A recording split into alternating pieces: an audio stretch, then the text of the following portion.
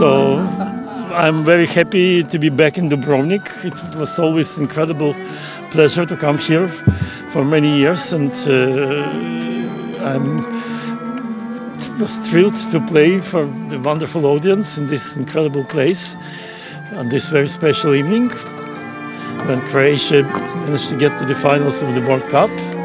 So congratulations. And I just hope to be back again, and I hope that on Sunday we will become world champions.